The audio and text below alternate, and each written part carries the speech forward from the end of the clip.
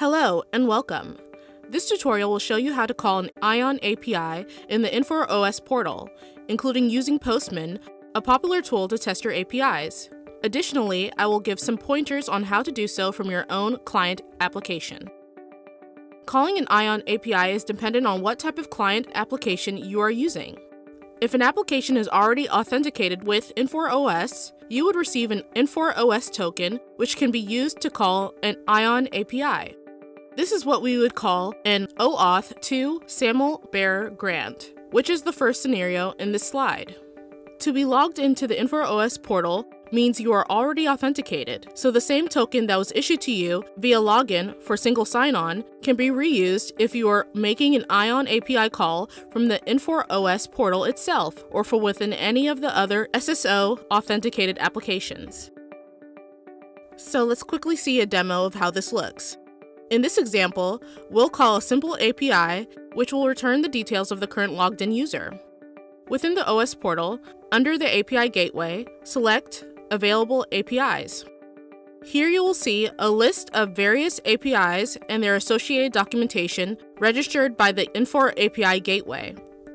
In our example, search for the IFS Service API, select the desired documentation, and scroll to the IFS User section.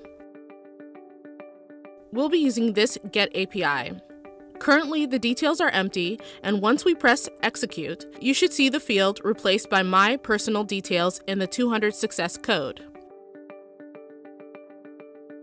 And as you can see, there is a bearer token issued here for this request. So this is the OAuth 2 SAML bearer token type.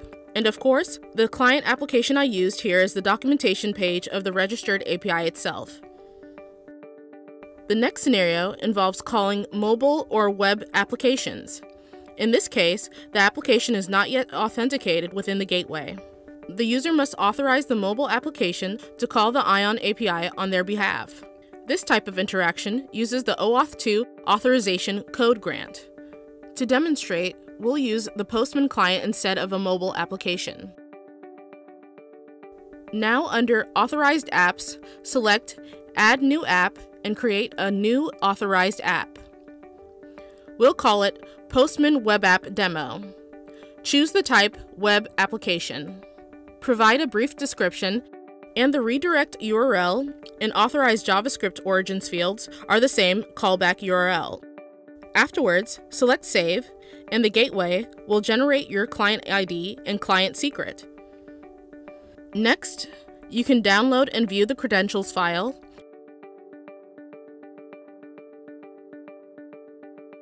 which will look like this. The file will hold the details to call the API in Postman. So to see how to use these credentials, let's look at Postman. First, we will create a new request collection using the authorization methods template. You can also use the plus sign at the top right to do so. As you can see here, I've already set up a method for our demo.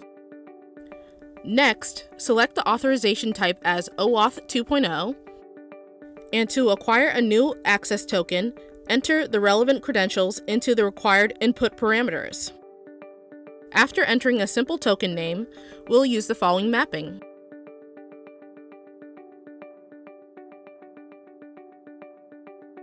Grant type is the authorization code, the callback URL is the embedded Postman link, the authorization URL is a concatenation of values PU plus OA.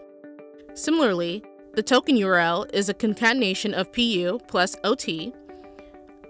The client ID is value CI, and the client secret is CS.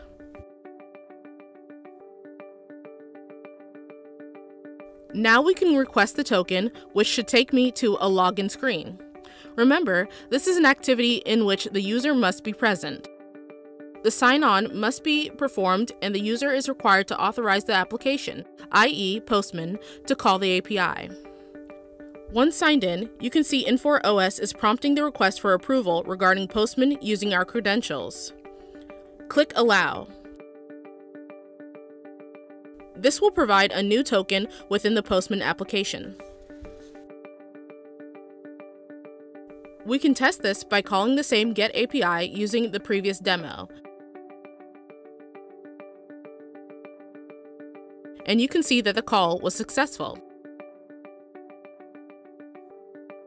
Now, let's look into the resource owner grant type. In this case, the calling application is not a mobile or web application, but is either a service, system, or backend application. Since it is an app calling an API, there is no user interaction present, which requires the OAuth 2 resource owner grant for a silent interaction. Going back to the OS portal, we'll create another authorized app with the client type backend service. Provide the description as follows: Postman as a calling system. Click, save, and download the credentials.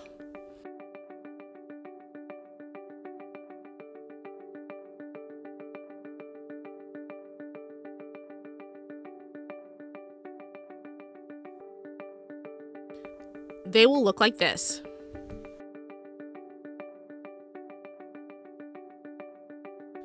We'll use these credentials to now create another request. Select the authorization type as OAuth 2.0. After entering the token name, we'll use the following mapping.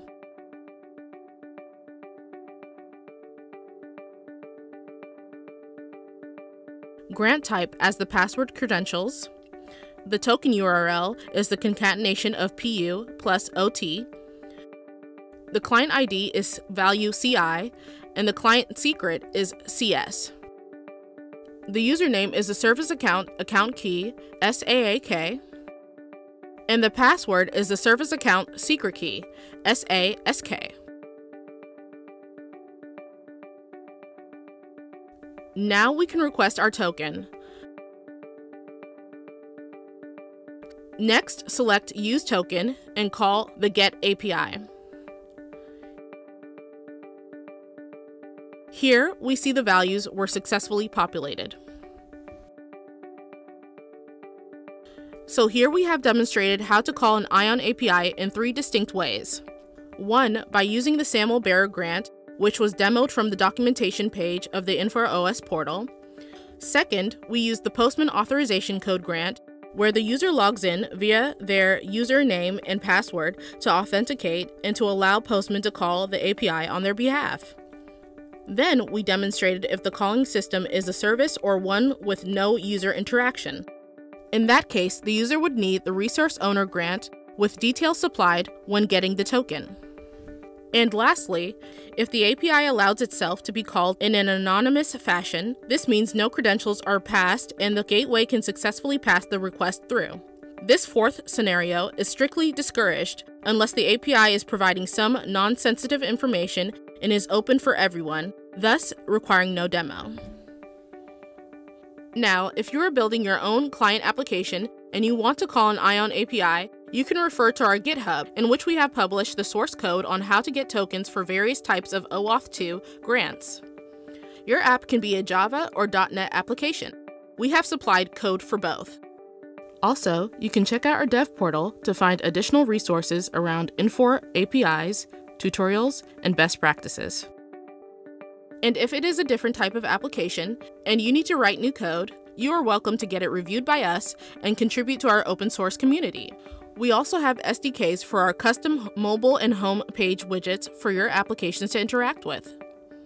And this concludes our demo. I hope you have enjoyed watching this tutorial. If you wish to see more, check out our YouTube channel to find the latest content.